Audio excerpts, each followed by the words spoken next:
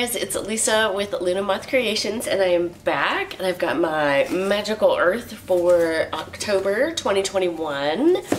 So if you guys are new to my channel, hello and welcome. On my channel, I like to do witchy subscription unboxings, as well as one self-care subscription box, tarot and oracle deck unboxings and reviews. And today, excuse my froggy voice, I am sick. I've been sick for like almost a week now. I have not gone to the doctor or tried to figure out what's wrong with me because since I'm a nurse, I don't like to go to the doctor. Like, I just don't want to waste my time. Not that it's a waste of time. I don't mean like that. But I work too much. And I don't have time to go to the doctor. So, anyways, we'll just see.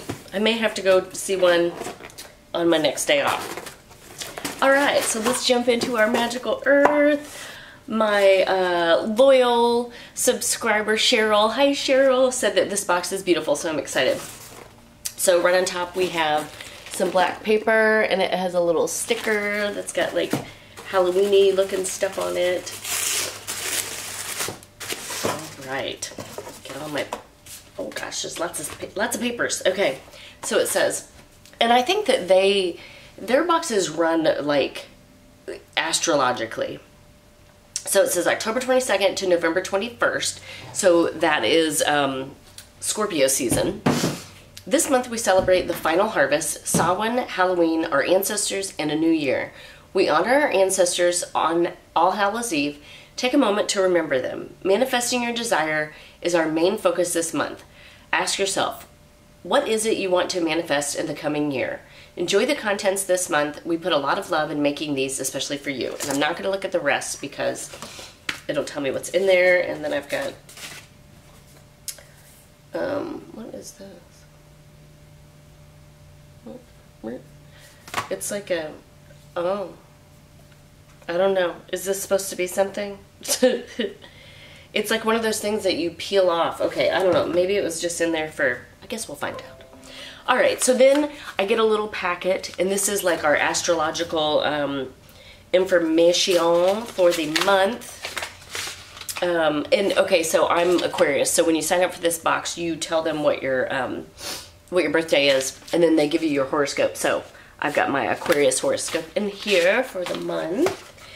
And let me move all this stuff over here. And then my card is the 10 of Pentacles. Yes, ma'am. I would enjoy that. So, and then there's the backs of that card. So 10 of Pentacles is usually about inheritance. Like it normally depicts like a family, but it's also like generations. And it's about, Pentacles are about money, career, that type of thing. And it's kind of the white picket fence, but like I said, it also includes like generations. So a lot of times it could mean like an inheritance or something like that. So anyways, sorry, I'm fuzzy and I'm having a hard time here. All right, so then we have rice, and it is dyed green. It says prosperity, protection, security, and money. So there's that. You can see the rice in there. Let me see if it says anything about it. Does it not? Maybe. There's like a bunch of, oh, okay, all right. There's a bunch of little papers here. I need to circle back around. Okay, so first off, they did give me like a little card about the 10 of Pentacles, and it says, as a 10, the 10 of Pentacles is such a great sign that despite challenges and setbacks along the way, you will finally reach a point of completion and accomplishment in your journey. This sense of accomplishment is likely to be as a result of an improved career path, more solid financial reserves, a stable home environment, and a possible committed and long-term relationship. This is one of those cards that shows that everything will eventually come together in a wonderful way, and you will feel highly successful and proud of everything you have achieved. You will also feel compelled to share this success with others to ensure that they are also well cared for. Does that mean I'm going to win the lottery? I've already told people that I would give them money if I won like the big lottery. That'd be great. I should have bought a ticket. Okay. This card reflects permanence and creating a lasting foundation for future success. It is a card of commitment to a sustainable future, taking into consideration not just the short-term benefits of a particular venture, but also the long-term benefits. It is about investing in the long term and knowing that you need a consistent approach in order to achieve success that will last the test of time. Okay, so this is actually really on target. So as you guys know, I have this YouTube channel, and then I also have my my Etsy store that's got my witchy stuff in it. I also have a witchy store that I make bath bombs, and I also, not a witchy store, I have a bath bomb Etsy store. I have another Etsy store that I make custom invitations. So all of that together, I am trying to build kind of a legacy, which is great with the Ten of Pentacles, because to me it is about legacy, because it's about generations, because I'm wanting to be able to pass things on to my kids, right? I don't know if they want to be a part of this, but if I can build my business enough where I can employ a couple of my kids, that would be great. You know what I mean? And then they can be involved, and I'll feel that I can leave them something, you know, when I pass, that can sustain them. So anyways, we'll see what happens. So then, yes, this is like a scrying mirror. So it says, please take off the brown peel on each side. I guess we could go ahead and do that. That's what it looked like. I needed to peel this off. I don't really have nails. Okay.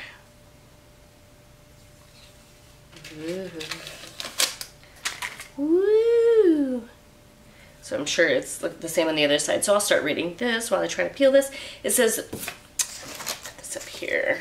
There are many uses for a scrying mirror. I encourage you to research if you would like to expand your experience. These include, but are not limited to, amplifying, scrying to other realms, banishing, defense, to name a few. I hope this opens a wonderful journey for those that are drawn to learning more. Our reason for including is to enhance your intention jar. I guess we have an intention jar. Your mirror is provided to increase the strength and potential of the energy that you are directing towards your jar. This is your energy amplifier. Set it up next to where you're working on your intention jar. So yeah, it's the same on both sides. Little scrying mirror. Fun! I don't have a scrying mirror. Yay! Okay, put that over here. I don't know what to get next. Okay. Next we have a crazy lace agate. They give you a little informational card in there, and it comes in this bag. There is my new baby. All right, put him up there. It says, we choose this stone to wish each of you much happiness in the coming year. As we celebrate the turning of the wheel, may each of you find that happiness inside. It can help you overcome negativity and bitterness of the heart by healing anger, fostering love, and lending us the courage to start over. It is the perfect stone at the perfect time of year, from our heart to yours. Awesome. Okay. Now we have this little bag, and it looks like it has different types of ribbons in it. I'm assuming maybe it has something to do with, yeah, for our jar. It just says ribbon for use in decorating your jar. So I've got this. Let's see if I can, oh my gosh, it's really hard to, there we go. You can see it's sparkly. And then we have some just twine. We've got some gold looking stripy ribbon, and then we have some more like sparkly, and then we have some like leaf looking ribbon. Very nice. I'll put it back in my thingamabobber. That's another word of mine if you guys have never heard of thingamabobber. Oh my god, I'm so froggy. Okay. Alright, alright. Oh. So we have another little bag. And it says it's a triple goddess obsidian. Oh my gosh. Whoa. Look at this guy. Nice. A stone that can, oh, Okay, there's stuff on both sides. A stone that can help you regain your courage to persevere. With the new year approaching, we want you to have stones that can help you navigate all the obstacles ahead. Find your light in the darkness. It enables you to notice support that you may have missed that could help you. Allow yourself to relax and let yourself be supported.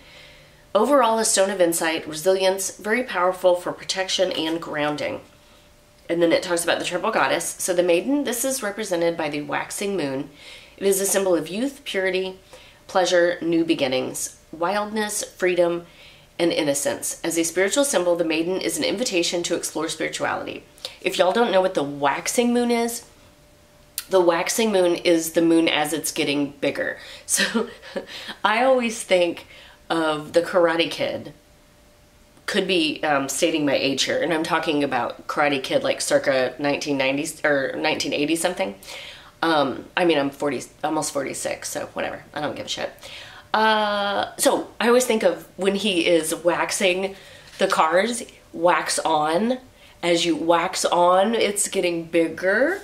Okay, so waxing moon as it's growing. Okay, wax on. Okay. Then we have the mother. The mother is represented by the full moon. The mother symbolizes love, fertility, maturity, sexuality, abundance, growth, and creativity. And then the crone, this is the wise woman represented by the waning moon. It wanes, it gets smaller. This phase embodies both the previous stages, including courage, independence, freedom, excuse me, oh my gosh, I just drank that Monster and I'm getting all burpy. Freedom, sexuality, fertility, creative energy, and culmination. Cool. I'm gonna put it back in its little baggie because I'm probably gonna pack this up. I mean, I am gonna pack this up because y'all know I'm moving. I have a move-in date, guys. I am getting the keys on the 27th of this month. So what is today, the 18th? Ah, like 9 days, is that right? 27, yeah, 9 days. If my foggy brain can figure out math. If I can math today. So I get my keys, but I have to work that night and the next night. So probably before work, I'll be like running things over there. But then that weekend, I'm going to bang it the fuck out. That sounds really dirty. I'm not going to get dirty with my new apartment. I mean, I might do some dirty things there with my boyfriend, but okay, I digress. Moving along. I'm gonna get my shit all in there that weekend, and hopefully you guys will see me like the first week of November in my new apartment. And then I need to figure out like getting all my boxes back because like I said, I had canceled like several of them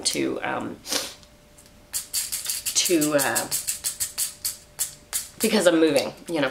All right, so then we have this little jar that's got goodies in here. There's, oh, there's the little money. Oh my gosh, this is so cute. Okay, so it looks like we have some red jasper. There's like red jasper chips and maybe, this, I don't know. It looks like green calcite, but maybe it doesn't really look like Amazonite. Not Amazonite, I didn't mean to say that. Fuck, what am I trying to say? It looks like green calcite. But the word that I was trying to think of in my foggy brain right now, oh, I think there's a citrine chip. What am I trying to think of, guys? Not Amazonite. Okay, well, we'll read the thing and we'll see what happens. It looks like there may be some, this looks like a little baby pyrite. It's hard to see.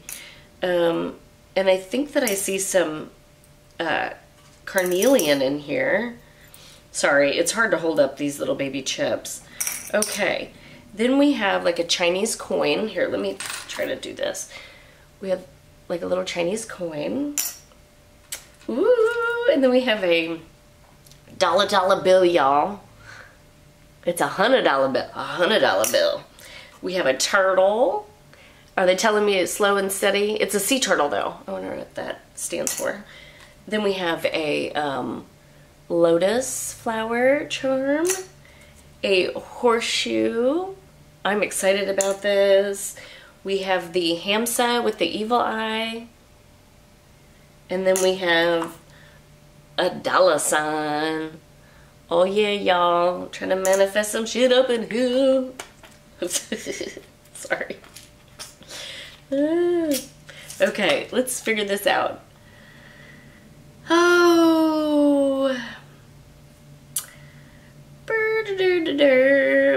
I don't know. I don't know that it says anything about it. Okay, well, alright. To be continued. We'll come back. Oh, look, we got a little baby spoon.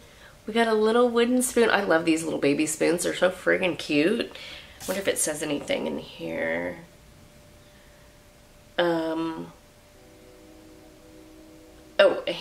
a wooden hand-burned spoon. It just says handmade by our very own local artist. And then I guess I found, where'd it go? Herbs and charms. We've included several for you. Use the ones that resonate with your intention. Cool. Then we have a cinnamon stick. Cinnamon is great for, well, it's great for a lot of things, but I want to smell it. I can't smell. I don't know if it doesn't smell or if it's because I'm sick. Anyways, cinnamon is good for money manifestation, but also for love. Okay. And then we have a black candle. It's got a weird slant to the top of it, but anyways, we have a black candle. All right. And then, ooh, I have another bag with a lepidolite little slab. Ooh, look at this guy. Hopefully my lighting's kind of weird over there. Oh, girl. Okay, lepidolite, which I've said before, lepidolite has lithium in it, so it is a mood stabilizer. Lithium is a drug that's prescribed for stabilizing the mood. Okay, so anyways, this is a wonderful stone for promoting joy, gratitude, and self-love, yet all in an extremely calm and serene way. The quiet contentment afforded by lepidolite crystal makes it very easy to connect better with your higher self or overall spiritual side. Lepidolite clears electromagnetic pollution and should be placed on computers to absorb the emanations. Oh, okay. Lepidolite dissipates negativity, activates and opens the throat. I hope it opens my throat chakra because my throat hurts. Heart, third eye, and crown chakras. It clears blockages and brings cosmic awareness. This stone aids in shamanistic or spiritual journeys. This stone encourages feelings of independence from all forms of neediness. It detoxifies emotions, bringing calm and reducing dependency on others for emotional well-being. It is soothing for personality disorders, psychosomatic, and psychological illnesses. It helps to overcome emotions that restrict you from doing what you really want in life. Lepidolite calms fear, releases fears one at a time for you to view and let go. It opens and clears old, outmoded fears, heals damage from psychic attacks, and protects against psychic draining. Very nice. I need that right now. Ah, very nice. All right. I think. All right. So then we have dandelion root, and it says courage, bravery, confidence, transformation. We've got lemongrass for love. Protection, luck, and healing. We have spearmint. Very nice.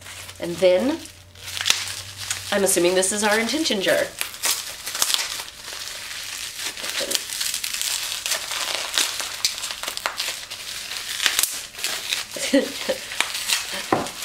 For the next 10 minutes, you guys are going to hear bubble wrap. Okay. And so we have our little intention jar, and it's got a like silicone stopper. Okay, cool. So I can wrap some of that ribbon around here. I can put in whatever herbs, whatever little charms, and dish it out with my spoon. And then, you know what? I'm actually going to be using, so I actually like to use tarot cards in my spells.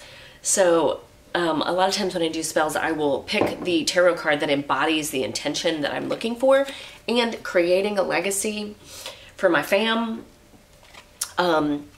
building something that they can be sustainable from is really what I'm trying to do, right? So this is gonna go with this.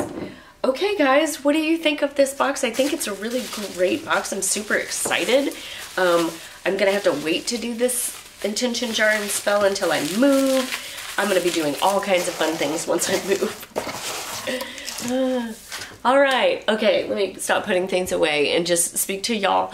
Thank you guys so much for tuning in and listening to me and my froggy voice, and me being ADD. I appreciate y'all so much, and hopefully you'll stick around and not abandon me while I kind of make this little transition and try to figure out exactly what I want to do with myself and my channel, and get myself into my new place.